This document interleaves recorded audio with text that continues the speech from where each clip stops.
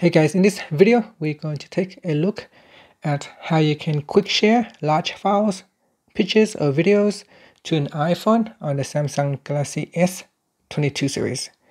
Now the problem with sharing large files to an iPhone is that iPhone have a different operating system, so therefore when we are trying to change the files, we will have the compatibility issues.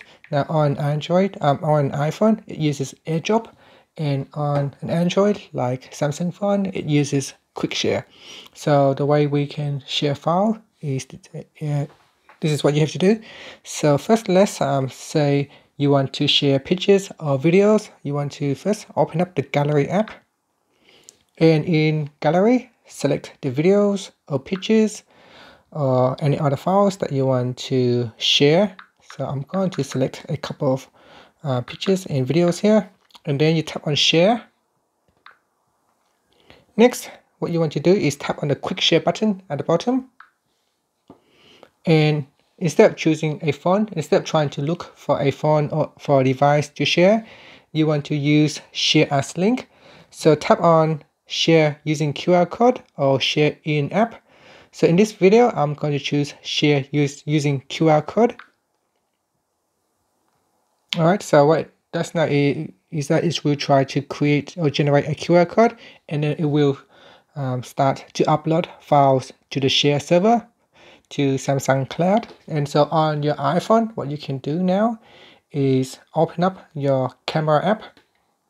So open up the camera app on the iPhone, and then you want to point at the QR code like this, and then tap on the link below, and that will open up Quick Share on the iPhone.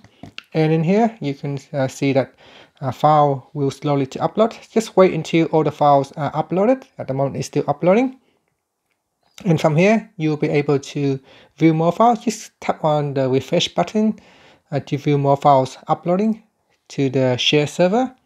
And once it has uploaded, you can tap on the download button on your iPhone, and it will allow you to download files. And here you can see it offers me to view the file or download the file. If you want to download the file, just tap on the download button. Alright, so and that is how you can share files between your Samsung or your Android device, from your Android device to your iPhone using Quick Share.